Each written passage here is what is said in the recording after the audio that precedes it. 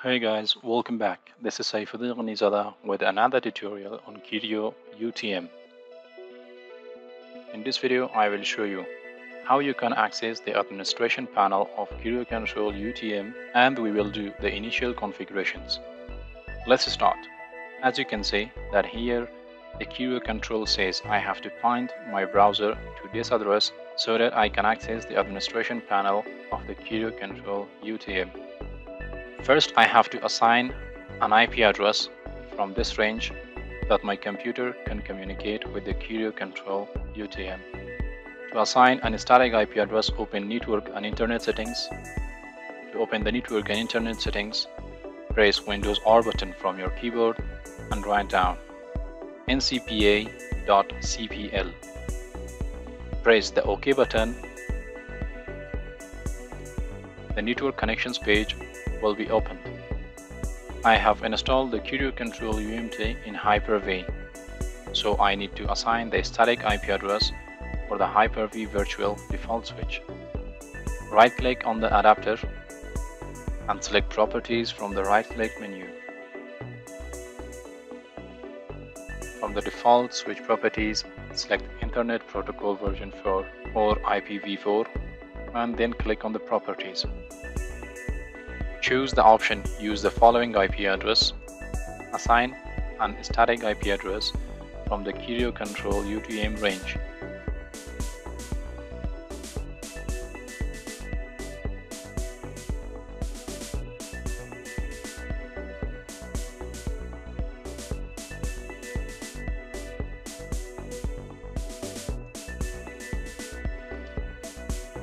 After you have assigned the static IP address, subnet mask and gateway, click the OK button. Here it gives me a warning. That's okay. I want to save the configuration. Click the Yes button and then click the Close button. Now to check if your computer has communication with the Kerio Control UTM server or not, open Command Prompt by typing cmd in Run and click the OK button. When the command prompt is open, type the command ping space type the IP address of the server and press the enter button.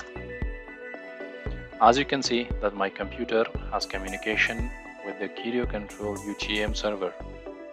Now that my computer has communication with the Kerio Control, I can access the administration panel. Open your laptop's web browser,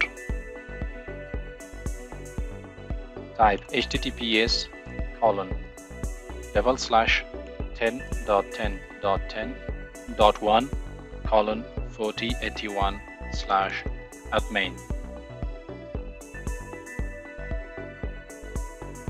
I'm using Google Chrome and it's giving me a privacy error. If the same error comes to you, press the Advanced button and click on the Proceed to 10.10.10.1.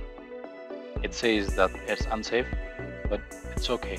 We know that which URL we are accessing now, and it's not insecure.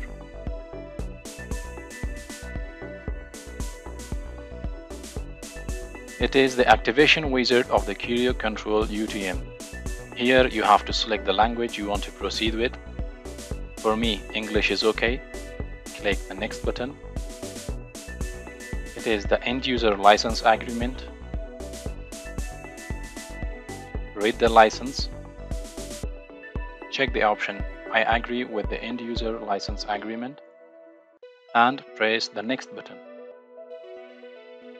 Here, Kerio Control is testing the internet connectivity, which is required for the online activation.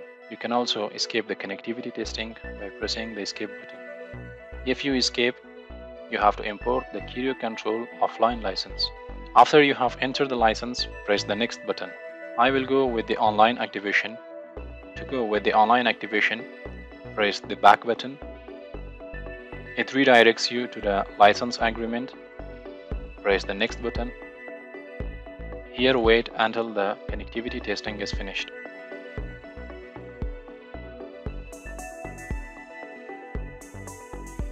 There might be an issue with my internet connection.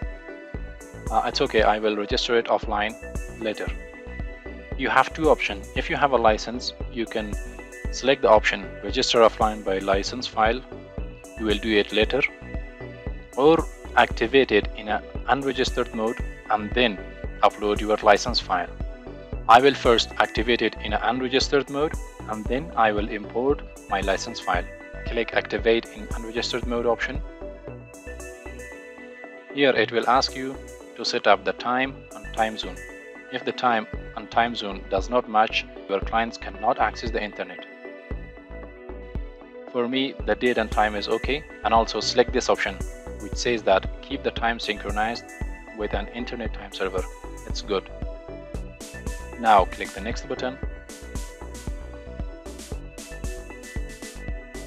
Here it says that if you continue in an unregistered mode, you will not be able to use the integrated Kerio antivirus, intrusion prevention system, Kerio Control web filter, application awareness, and technical support. It's okay, I will import my license offline later. Click the next button. Here it asks you that whether you want to send anonymous usage statistic reports to Kerio Control Technologies to make the Kerio Control even better or not. That's okay, I will allow the Kerio Control to send anonymous usage statistics to Kerio Technologies. If you don't want, uncheck the box. I will allow the Kerio Control to send the anonymous statistics. Click the next button.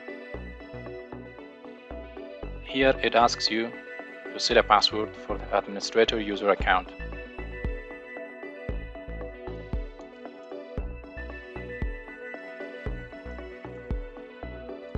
Here, if you want to receive alerts, select this option and enter your email address.